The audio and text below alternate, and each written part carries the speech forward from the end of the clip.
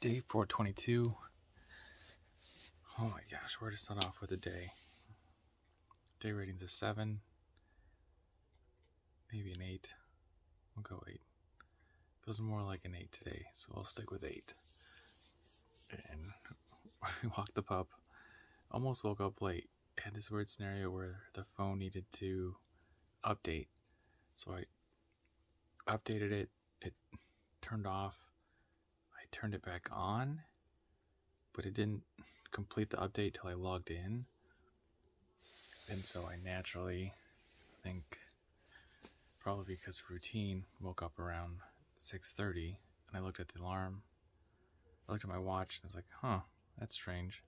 It was like 6:35, 6:33, something like that. And I grabbed my phone and I was like, why didn't the alarm go off? And I thought maybe because the update, the battery died. I'm just trying to play it back early in the morning, so I wasn't aware that I turned it back on. And then I look at the phone and the power turns on and it's still got, I think, 78% battery life. So I thought that was weird, and I had to log in using my PIN code instead of the fingerprint. I was like, oh, that's why. And then as soon as I logged in, it finished updating. Go, Momo, you okay? I'm watching you. You okay? Anyways.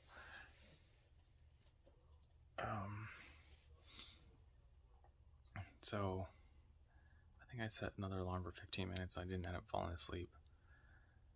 But weird way to wake up. I'm glad I wasn't late.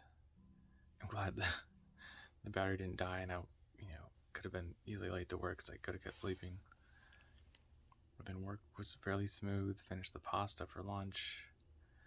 Had an email with a credit card issue saying that I had this grace period since like October for 6 months, and now they're going to charge me for my savings and banking and checking account. And I'm like, why are you charging me for an account? And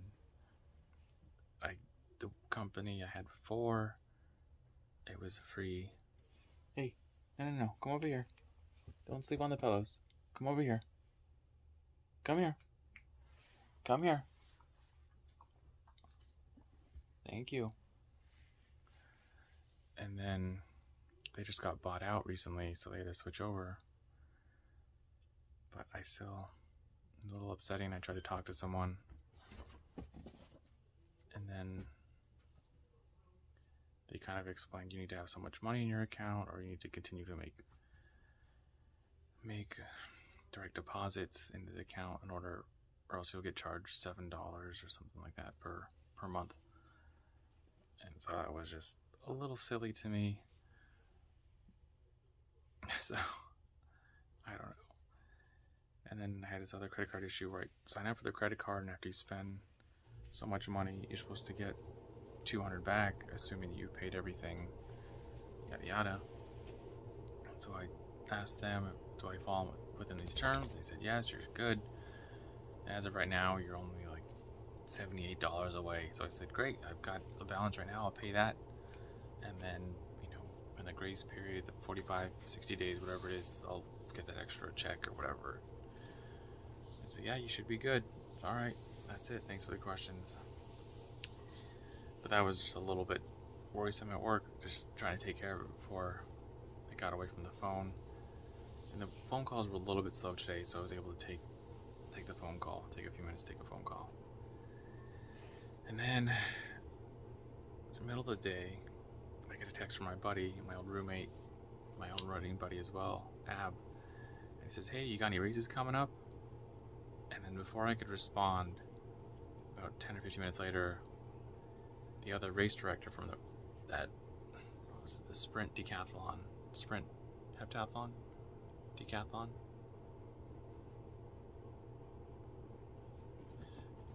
one of the two, the one I did a few weeks ago, he had texted me and said, hey, how's it going? Are you interested in a race this Saturday? And so it was funny, it was like a 2-for-1 text. They both had texted about the same time, inquiring about a race. So I only thought about it for a minute, and I was like, yeah, you know what, I'm feeling good. I think I can do a little bit better than last time. Let's do it. So I texted my buddy Abback and said, hey, funny story, I just signed up for another 1500 race this Saturday morning. So it's at 7 o'clock at this local high school. It's only a few miles away, so that's good. And yeah, then we talked a little bit more. And then I got more information from that other race director. And yeah, looks like I'll be gearing up for another race this Saturday, so I was excited about that. But immediately I'm thinking I need to hydrate and I need to eat well this week, because I feel like I knew what happened last time. I didn't rest, I didn't warm up, and I didn't carb up that 24 hours before. So I think between those three things I can knock off a few seconds, and then I guess getting the rust buster out of the way, I can maybe knock off a couple more. So I think last time I ran a 4:41, and this time I'll be looking to run, I think 4:30. 4:41 was last time, so I think I can do 4:35 this time. I mean, assuming things go well, that's the goal, that's what I'm aiming for. We'll see what happens. And so that was a good highlight for the day. And the other highlight was came back, had to go to walk by the pup, of course. Got ready for the Suns game and went for my little run. Tried to do an easy 3 miles. The first mile was 8:07, and I got a little bit worried. I was like, what's going on? I should be feeling good right now. Even mentally, I'm just feeling good and jazzed to be here, and jazzed that I've got a couple races coming up in the same month. So that was exciting. And it was 8:07, and then I got to 7:35. So I was like, okay, that's about normal. And then I don't know what the last one was. It was maybe 7:30, 7:25. Not a big deal. Then I came back, turned on the Suns game, and they were tied 2-2. So against a team that was an 8 seed, they were number 1, and they were playing an 8 seed. So everyone's just shocked that the series is tied 2-2, best of 7. And you know, we're a little bit nervous just because the other team's just playing so well and they have nothing to lose, and our team is, we should be winning. We should be doing a little better. But you can't see it. I mean, there you can see it better now. I got my Suns number 9 shooting from the free throw line, at the 3-point line actually. One of my favorite players, Dan Marley, had his shirt for the dog walk and hanging out this afternoon. But man, it was an exciting game, and it was one of those, it was just me and the pup there watching. And so I'm getting excited, and I'm eating some food. I'm doing like these silent cheers, just like, yeah, like little fist pumps and like little feet stomps, and I don't know. It was good to see him playing well, and they had Guy Bridges playing exceptionally well, and Paul was playing well, and Nathan was playing well, and a couple other guys were playing well. I mean, Biombo was helping out, and then Crowder was helping out. I mean, the whole team was just contributing, and that's kind of the Suns game that we know and love. And so it was good to see him in that zone. I was just silently cheering in the kitchen while I was eating my dinner, and then I came back to the couch around the mid-third quarter, all the fourth quarter, and I was silently cheering on the couch, trying to play catch with the pup while I'd throw the little ball or whatever it was, their toy behind me. And then when she was chasing it and bringing it back, I watched the game. So great game, well done, Suns. I think they won by like 12 or 15. I mean, they really played a great, fantastic game. And afterwards, I text my manager, said, I'm not going into work tomorrow morning. All the Suns fans are in downtown painting the town orange. Go Suns! So she's like, I'll be right there. Go Suns! I'm not coming in tomorrow either.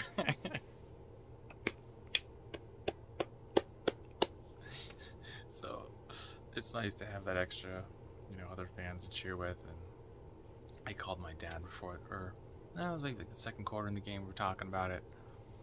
A good start where they need to keep an eye on, just little things like that. And so we're enjoying the game. And we both kind of said, we need to eat. And he said, yeah, go enjoy your meal. I'm like, yeah, you go enjoy your meal too. He was doing a salad. I felt like fajitas, well, I originally felt like carne asada fries, but the race, I was like, okay, let's cut back on the starchy foods right now. And so I said, let's just have the kind of the steak and some veggies. So I did 5 or 6 little fajitas. I tried to get some rice, some quinoa, but they didn't have it, or just maybe I wasn't looking in the right aisle. And I found this other rice. It was plant-based. I think it said, I've never seen this brand before, but it said all vegetables, or all rice-like substance made from vegetables, and it's supposed to have like 15 grams of protein in there as opposed to rice, which only had like 6 to 8, or it was just significantly more. So I said, you know what, let's try it. And it was even seasoned. So it was 2 for $6. So I bought 1 Spanish rice and 1 cilantro lime rice, which I like both of those normally, but the rice just didn't turn out well. But I'm glad I tried it and I ate it. It still feel healthy. I just don't know if I'll be able to finish it, but definitely gonna finish the fajitas tomorrow at some point, either for lunch or for dinner. And that was nice to have that good fajitas. Felt good to make them. I felt proud of what I did. I mean, I was worried I was gonna screw it up a little bit, but no, it turned out fine. Haven't made them in about a year, but they turned out fine. And then what else happened? My dad was gonna have a salad, so he's like, I'm just gonna eat light tonight. Eat a little salad, maybe some soup or something. I said, alright, well, go enjoy a meal. Don't forget to eat. Keep your energy up. And yeah, so it was a nice little talk. The game was over. Walked the pup real quick. We actually walked maybe with 3 minutes left in the game. There was a little timeout, like, alright, let's go outside. And she was giving me that look, so it was great timing. Came back, tried to clean up some dishes, took a little shower. Now I'm here doing the video, calling it a day, wrapping it up. Those are the highlights of the day, and we'll see where we're going from here. I feel like I was texting my buddy about the races, and I just said, you know, things have been going really well, so I'm gonna keep riding this wave as long as I can. So I think I'm going from a broken runner or injured endurance runner, or whatever you want to say, to like recovering. I don't know how I want to do that, but I might try to keep that recovery runner or broken runner on recovery, something like that going. And I might try to find other runners, other endurance athletes that have had issues with like broken feet or stress fractures or severe accidents that are trying to get back into their sport, and maybe even just talk to them and see where they're at, see where before, see where they are now, and see if we can get a goal set up. Just be like a social thing, even if it's like a mental break, right? Like maybe they were a standout high school athlete and then something happened and so they turned away from it. I don't know. And there's all kinds of scenarios. There's not one set rule what could define as like a broken or recovering runner. But I don't know. I've had this thought in my head for about a week now. Like, what if I find these other athletes that felt like they still had more to give at the sport, and maybe we just talk and maybe help them get into one race. Even if it's just not saying they have to be as fast, as competitive as they were before, but just to get back to that love of the sport kind of a thing, and remember why they did it in the first place. I don't know. I'm still building on the idea, but I think that's where I'm kind of going. Maybe I'll even just do a Facebook social group kind of a thing, just reaching out to people and have conversations and FaceTime people. See where they're at, see where they want to go. See if we can go there as a group, right? 'Cause what do they say? If you want to go far, go together. If you want to go fast, go alone. Well, maybe it's time to get together and see who else wants to go far. We'll see what happens. So run your life with health and happiness. Have a good night.